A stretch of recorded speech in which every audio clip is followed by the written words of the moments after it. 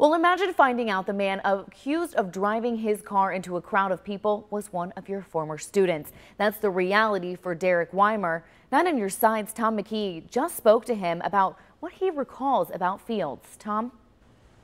Well, good morning, Allie. Derek Weimer taught at Cooper High School. Social studies was his specialty here in the Boone County District. But he remembers many things about him.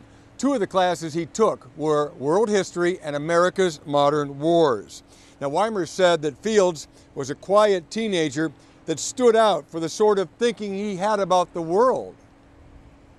I mean, he had some very radical views on race. He was very infatuated with the Nazis, with Adolf Hitler. He also had a huge military history, especially with like German military history in World War II. But he was pretty infatuated with that stuff.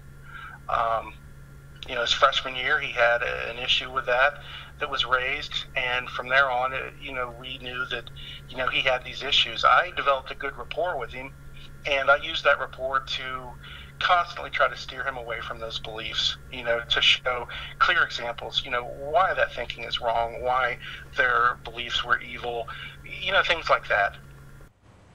Now, of course, the family moved from the Florence, Boone County area up to the Toledo area. The most recent known address was in Monclova Township, which is just outside of Toledo. The mailing address is Maumee, Ohio, a little suburb just outside of there. I know that because, Allie, I grew up in Maumee, know the area very well. Tom McKee, Not on Your Side, live in Boone County.